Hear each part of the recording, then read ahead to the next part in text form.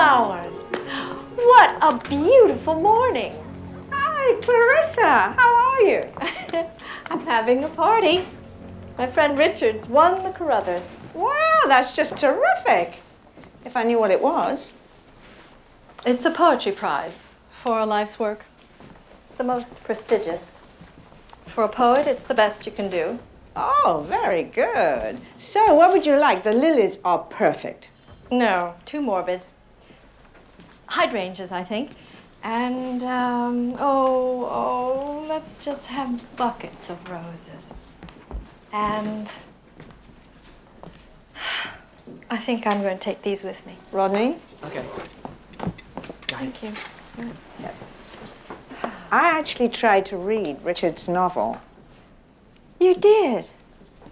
Oh, I know. It's not easy. I know. It did take him 10 years to write.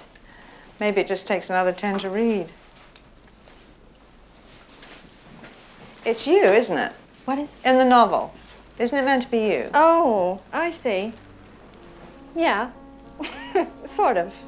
I mean, in a way. You know, Richard's a writer. That's what he is. He uses things which actually happened. Yeah.